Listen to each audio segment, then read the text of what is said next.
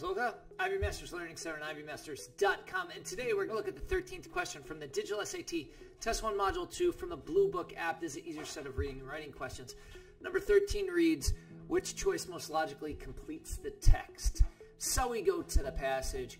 If some artifacts recovered from excavations of the settlement of Kuulo Kataa in modern Ghana date from the 13th century CE, that may lend credence to the claims that the settlement was founded before or around that time.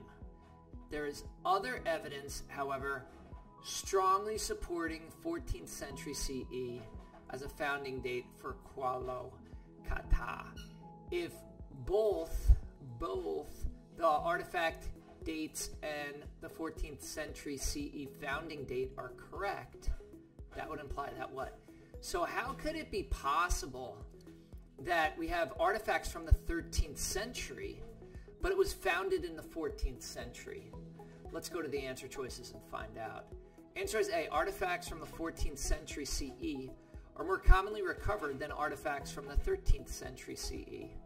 It actually doesn't make sense because the artifacts are from the 13th century. They are from an earlier time than what the strongly supported settlement date of the 14th century is. A is Ghana. Answer is B. The artifacts originated elsewhere and eventually reached Kuulo Kataa through trade or migration. Now that would make sense. Let's say the artifacts were from the 13th century from some other place, and then once they settled Kuulo Kataa, then they bought those 13th century artifacts there, but it was the 14th century by the time they settled Kuulo Kataa. That would explain that difference. Answer choice C. Kuulo Kataa was founded by people from a different region than had previously been assumed. I mean, yeah, if it wasn't founded before, they must have been from a different region, but it doesn't talk about the assumption, a different assumption there. Answer choice D.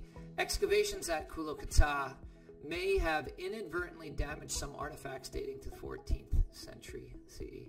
So it doesn't, there's damaged articles just does not fit in the context of the paragraph.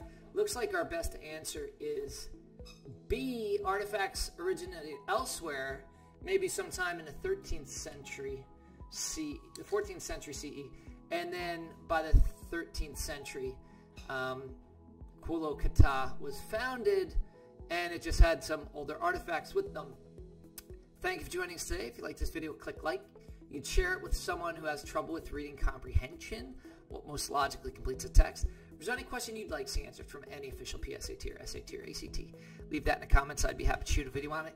Click subscribe so you don't miss anything, and check out our 1-minute video on TikTok. Have a great day.